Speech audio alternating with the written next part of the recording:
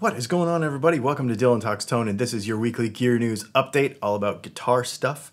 If you like guitar stuff, I'm assuming you do, that's why you're here. Do me a favor and hit the like button and the subscribe, do whatever you want to do, call it button. And let's get right into this. We have some pretty funny stuff today. We've got a very interesting bunch of guitars. We have some interesting amps.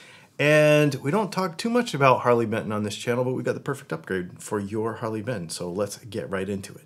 Danelectro first with their Triple Divine, which is the short horn double cut thing with an extra lipstick pickup in it. And they say that the bridge pickup is pretty hot. So this is going to be a rocker in the normal semi-hollow Danelectro thing, just with an extra pickup in it. And I think it's going to be an extra $100 for that pickup. Comes in these 4 cool colors, somewhere around $800, something like that.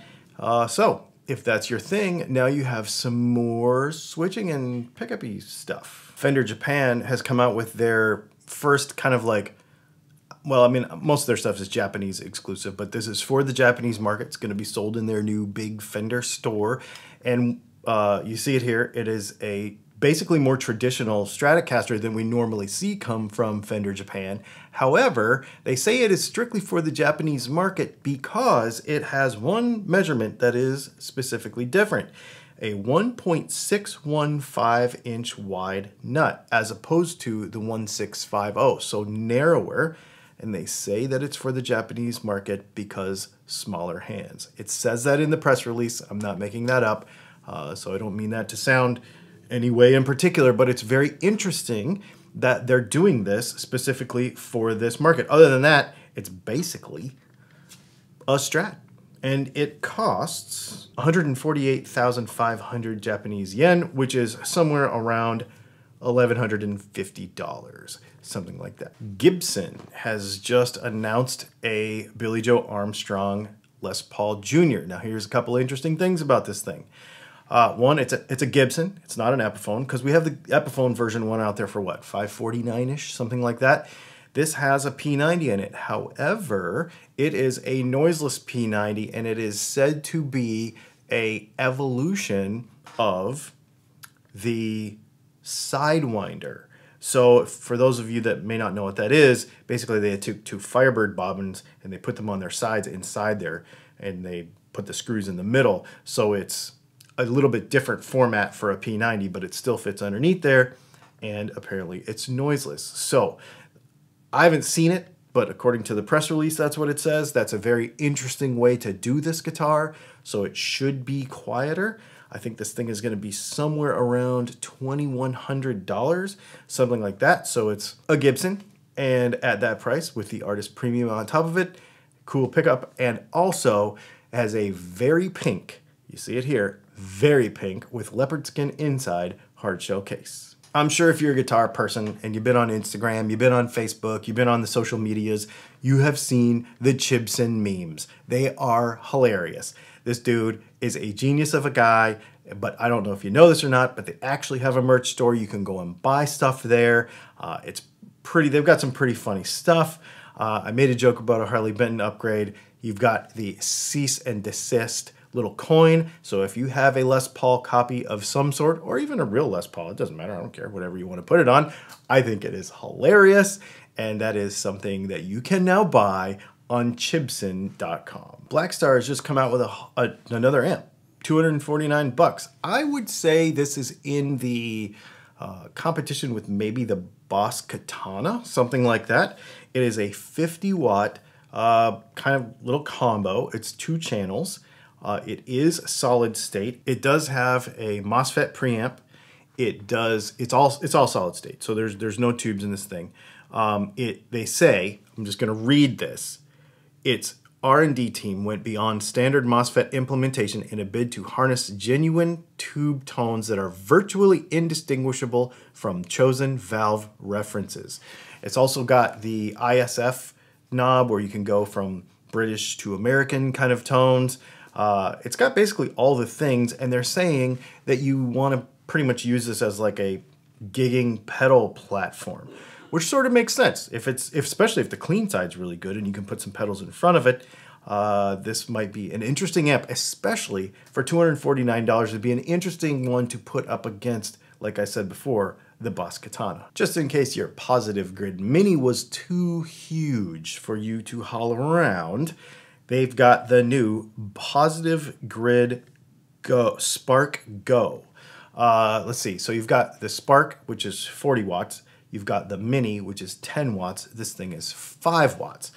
I'm wondering if they're gonna come out with, I don't know, like Positive Grid earrings or something that'll just have one little tiny, or Positive Grid earplugs with one little, I don't know, how small are we gonna go? This is pretty interesting, but it does have all of the stuff.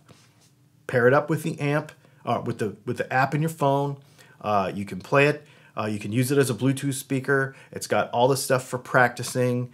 And apparently it sounds really good. I reached out to the team at Positive Grid today to try to get one of these things because I'm interested to see how it compares to the other one.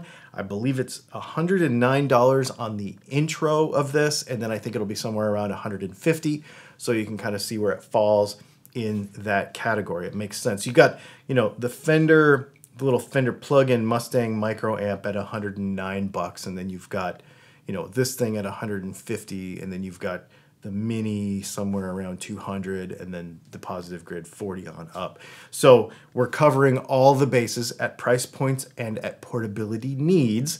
You'll be able to get, I think, 8 hours out of the battery that's in it that charges via micro USB. So, I mean, it's going to do everything that probably, within reason, that the Mini does, but even minier, tinier, smaller. Pretty interesting. HeadRush has come out with their latest pedal all-in-one modeling amplifier. Kind of to go up against the Quad Cortex and the Kemper, I guess, but at a much lower price point. I think this thing is $1249, somewhere right in there. And it will model your amps. It has auto-tune on a vocal side, so you can plug a microphone into this thing and make yourself sound like an actual singer, even though you're really a guitar player. I don't know a ton about this. It just came out. It does a lot of things. It's a very powerful unit. I do know that it's pretty deep as far as how it sets up scenes and rigs and such like that. It's got a 7-inch touchscreen. It's got tons of I/O. This thing is the new hotness, especially at the price point that it's at. If you are interested in knowing more about it, I will recommend to you Steve Sterlacci's YouTube channel, because he just did a video. I'll put a link to one on the little timestamps where we always timestamp all these products. I'll put a link to his latest video that dives into this, because it's very interesting how much this thing can do. He gets pretty nerdy, and I don't even think he's tipping the iceberg on this deal. I think it's going to be a pretty involved unit, especially at the price point, kind of going up against the Helix, the Quad Cortex, and all those units. Definitely one to keep your eyes on. Now, here's something very interesting. I heard about this a few weeks ago. I was sworn to secrecy, and I just saw it again yesterday, and it is out, and I have ordered one. This is the Seymour Duncan Hyper Switch Bluetooth 5-way switch. And you may be thinking, wait, what? Bluetooth? Yes. So if you ever wanted to do coil splitting, phase flipping, all those sorts of wiring, and we get questions about this all the time in our comments of our YouTube comments. How do you do these various wiring diagrams, and how do you wire a guitar this way, and etc. Well, what you do is you get this switch right here. It's $150, so it's not cheap, but it has a Bluetooth module, apparently, that you can Bluetooth to your phone and be able to program it to do various switching. You just plug the pickups into the switch and then route everything how you want it. And then you can change it up. Now, I don't think this is one of those things that, if it loses Bluetooth connection, your guitar won't work. But I think it's one of those things where you can actually just, before you play your guitar, you can set it up however you want. I don't 100% know for sure. I will probably have it the day after tomorrow, and I am very excited to try it. I actually have a Strat coming also, so that we can have some fun with this thing and learn a few things about it. We'll put a couple of different combinations of pickups in the guitar, and we'll try some various things so that we can try all the features that this switch has. It's not going to be sponsored. We went ahead and paid for all the stuff, but I'm very interested in this. I think this is like next level tech in an old-fashioned guitar, because you're still using all the old stuff. You can use your pickups that you already own. You can use whatever. You just plug them into this switch. It goes right into the normal spot. Boom. You're ready to go. What a bunch of cool stuff today, man. Everything is cool. Like, this is so fun. I love it when we have a week like this where just everything is just cool. All this stuff is really interesting stuff, and we have technology marching, and we've got it implemented in ways that I think anybody from any budget, from the smallest budget up to the biggest, can implement this stuff and try things and experiment with their guitar tone. I really dig it. Do me a favor, hit the subscribe button and the like button. Like I said earlier, there's going to be links to all this stuff. If you use those links, it helps out the channel a bunch. I do appreciate it. Even if you don't buy anything, just shop around, because it tells those companies that you're interested in guitar stuff. So I appreciate that very much, as well as make sure that you check out our live stream on Thursday night. And we've got a video coming out on Friday. We're going to talk about nut stuff on Friday.